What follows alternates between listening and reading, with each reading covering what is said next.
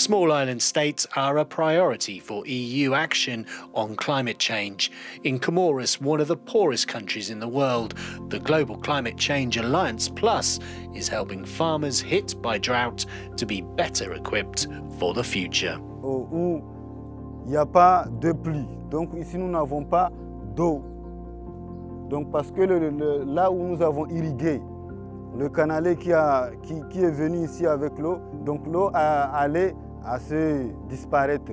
Zitambu zatu rakanazo harna shibande yansini kaifu ambara itabu zitu kazisi heyanzuzurube zitu sika faible.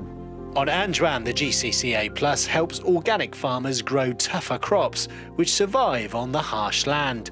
Use of cattle manure and tree planting adds to resilience. Tamati namna zangine za nyumeni mba zatu hunu kasukiriti.